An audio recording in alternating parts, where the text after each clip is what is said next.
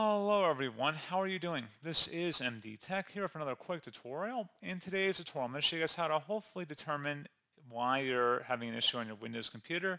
This says 5 gigahertz hotspot is not available. So this should hopefully be a pretty straightforward process here, guys. And without further ado, let's go ahead and jump right into it. So first thing I recommend doing would be just to check and see if your system supports it to begin with. So in order to do that, you want to go ahead and open up the search menu. Type in CMD, best match, you'll come back with command prompt. Go ahead and right click on that and select run as administrator. If you receive a user account control prompt, select yes. And now you want to go ahead and type in NETSH space WLAN space show and then another space drivers. So again, NETSH WLAN show drivers, hit enter. So it says that the service is not running, in which case you would have to open up the search menu, search for services in here. Go ahead and open that up, and we're going to go down to the WLAN service.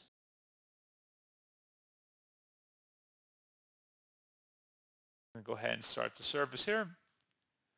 Now if we attempt to run that command one more time here. It looks like I misspelled it.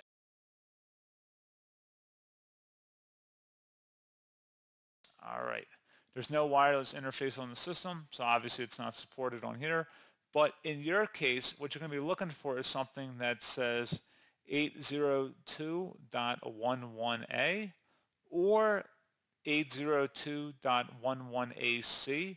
That would be underneath the radio type supported column. There'll be or I should say row. There'll be a row that says radio types supported, and there'll be a list that'll be horizontal list.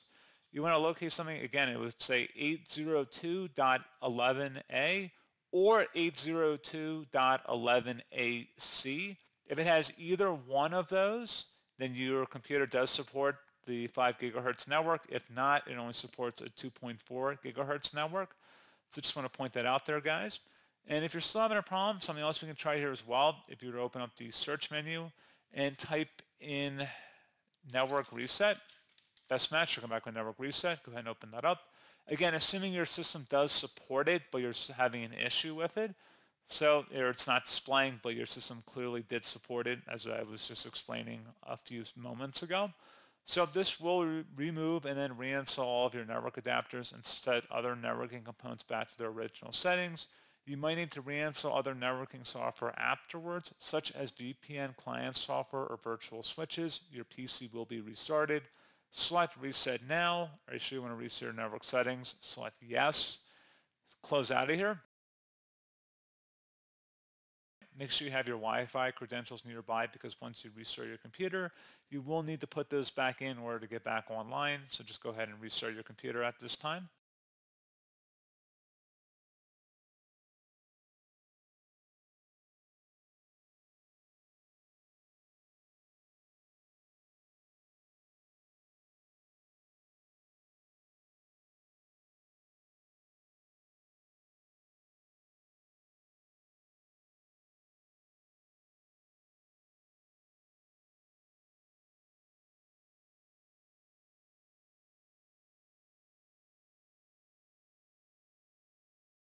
And there you go, guys. Hopefully that was a pretty straightforward process. And as always, thank you for watching. I do hope I was able to help you out, and I do look forward to catching you all in the next tutorial. Goodbye.